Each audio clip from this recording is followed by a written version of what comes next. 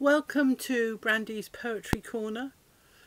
Maybe like me you have friends who put up with your Christianity. I think it's a sort of mild eccentricity, but actually you know they're not that far from faith themselves, though they don't necessarily recognise it. And I think that's what this poem reminded me of, which is why I picked it. It's by an American writer called Louise Gluck. I think it's got an umlaut over the U, and she's a modern American poet, as I said.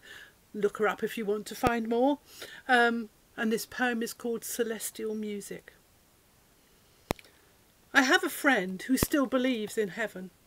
Not a stupid person, yet with all she knows she literally talks to God. She thinks someone listens in heaven. On earth she's unusually competent, brave too, able to face unpleasantnesses.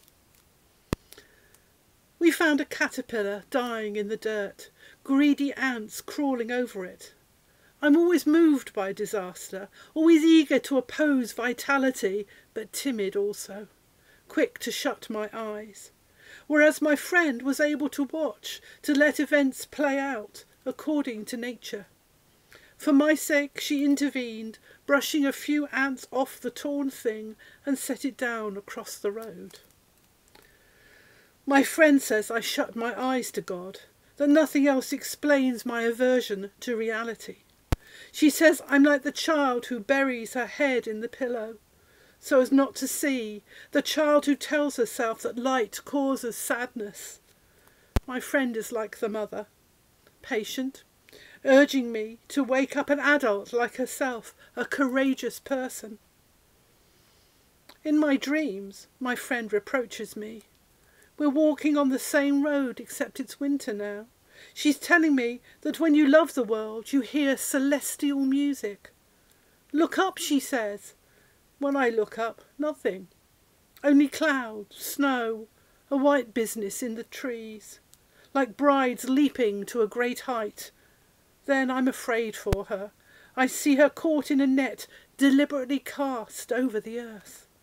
In reality, we sit by the side of the road, watching the sunset. From time to time, the silence pierced by a bird call. It's this moment we're trying to explain, the fact that we're at ease with death, with solitude.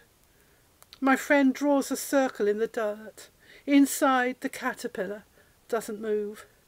She's always trying to make something whole, something beautiful, an image, capable of life apart from her.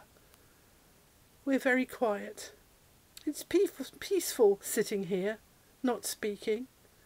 The composition fixed, the road turning suddenly dark, the air going cool, here and there the rocks shining and glittering. It's this stillness we both love. The love of form is a love of endings. Thank you. For more poetry read by me, look at Brandy's Poetry Corner on YouTube. If you have any particular requests, send me a message and I'll see what I can do.